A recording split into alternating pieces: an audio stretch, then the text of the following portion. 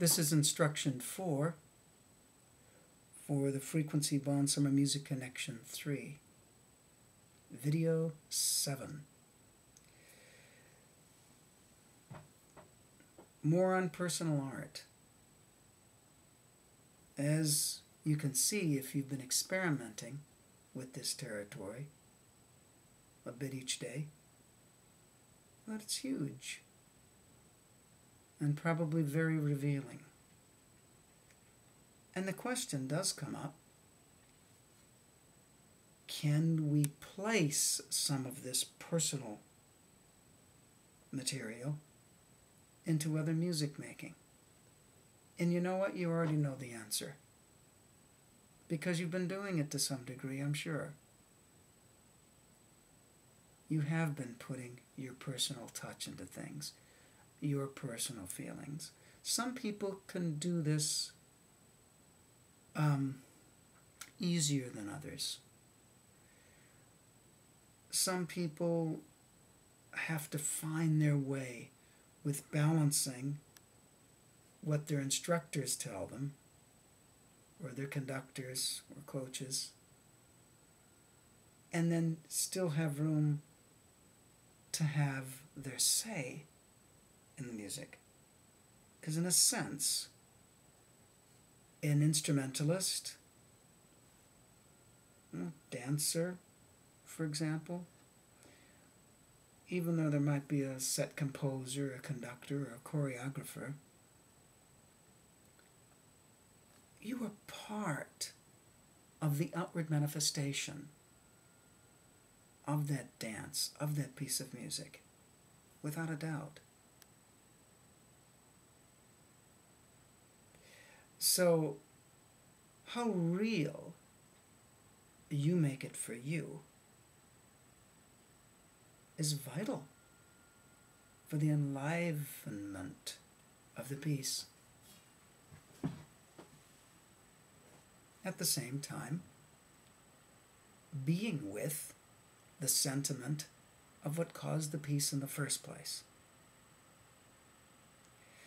So, before we get into maybe bridging some of the gap between working in our very personal art and applying it to other music making, let's talk about how things are coming along. Ask yourself, are you getting into a rut trying to discover your personal art? If so, examine how much expectation you're putting on yourself. Are you picking up your instrument when you feel a bit blue, when you feel a bit down and out, when you feel encouraged or inspired, and then seeing and feeling and hearing the difference? Because the most important thing in that previous tape was, or video rather,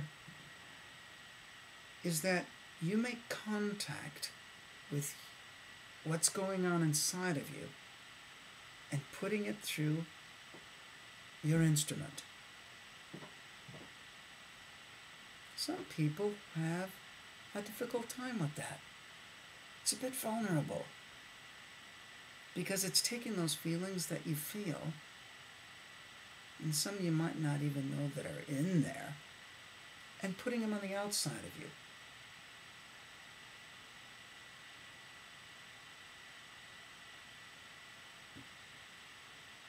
So that's why, if you're in the safety net of your own practice room,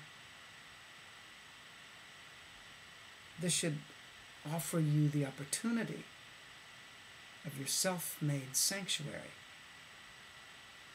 to be able to see what's in there. Now, if when you're in your self-made sanctuary and you realize, wait a minute, I have more kind of restrictions than I thought inside of myself, because every time I go to play, I'm hearing somebody who means well going, "That's not right. Sit up straight. Make sure your corners are in the right location and your tongue isn't too high up. Make sure you're taking a good breath.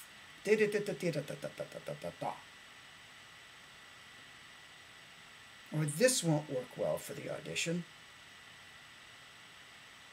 If you're going to work on this other thing, that's part of what you have to learn to develop, is to let those voices talk if they need to talk, but just don't pay any attention to them. Just as if you're in a big city and you walk by all these various conversations. You don't have to always eavesdrop, do you? And I'm not saying that you do, but you don't have to be caught up in someone yelling loud at you, "Hey, that doesn't sound very good. I told you." Don't listen to any of that right now when you're doing this. And that's one of the other disciplines, because you'll actually start to see what's inside of there. Those could be very valuable things. But for this particular time, a free expression time, or a time where you're going to find out what's inside of you, you need this space. And then you can keep a journal. Oh, when I did this, I felt a bit inhibited. But when I did that, whew, I felt relieved afterwards. All of a sudden, I felt like I had more flow. Now, that would be interesting. So, we're getting into the area of you knowing you, which is really a prerequisite for getting further into the personal art. So we don't rush the personal art. We still play in the sandbox of sound, of rhythm, of pitch, all these things. So, I hope that helps. Because where the personal art can go is extraordinary. And you'll see that when it's actually activated, you will be adding to the essence of every piece that you play. And that's a big topic we'll get into. A bit at a time, a bit at a time.